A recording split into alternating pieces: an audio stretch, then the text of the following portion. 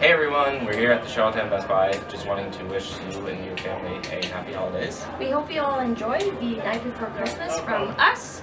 Merry Christmas, Happy New Year. 'Twas the night before Christmas, when all through the house not a creature was stirring, not even a mouse. The stockings were hung by the chimney with care, in hopes that St. Nicholas soon would be there. The children were nestled, all snug in their beds, while visions of sugar plums danced in their heads. And Mama in her kerchief, and I in my cap, had just settled down for a long winter's nap. When out on the lawn there rose such a clatter, I sprang from my bed to see what was the matter. Away to the window I flew like a flash, tore open the shutters and threw up the thatch. The moon on the breast of the new fallen snow gave a luster of midday to objects below. When what to my wondering eyes should appear but a miniature sleigh and 8 tiny reindeer. With a little old driver, so lively and quick. I knew in a moment it must be Saint Nick. More rapid than eagles, these coursers they came, and he whistled and shouted and called them by name. Now Dasher, now Dancer, now Prancer and Vixen, on Comet, on Cupid, on Donner and Blitzen. To the top of the porch, to the top of the wall, now dash away, dash away, dash away all. As dry leaves before the wild hurricane fly, when they meet with an obstacle, mount to the sky.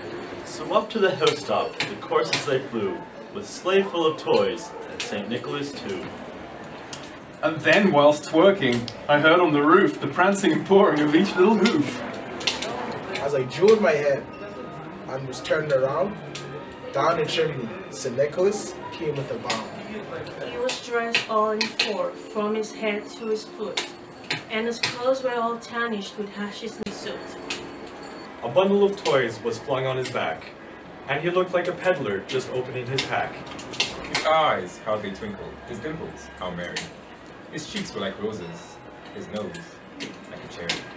His droll little mouth was drawn up like a bow, and the beard on his chin was as white as the snow. The stump of a pipe he held tight in his teeth, and the smoke it encircled his head like a wreath. He had a broad face and a little round belly that shook when he laughed like a bowl full of jelly. He was chubby and plumpy, a right jolly old elf, and I laughed when I saw him in spite of myself.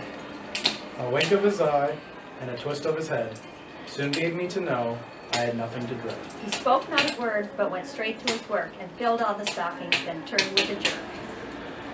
And laying his finger aside of his nose, and giving a nod, up the chimney he rose. He sprang to his sleigh, to his team gave a whistle, and away they all flew like the down of a thistle.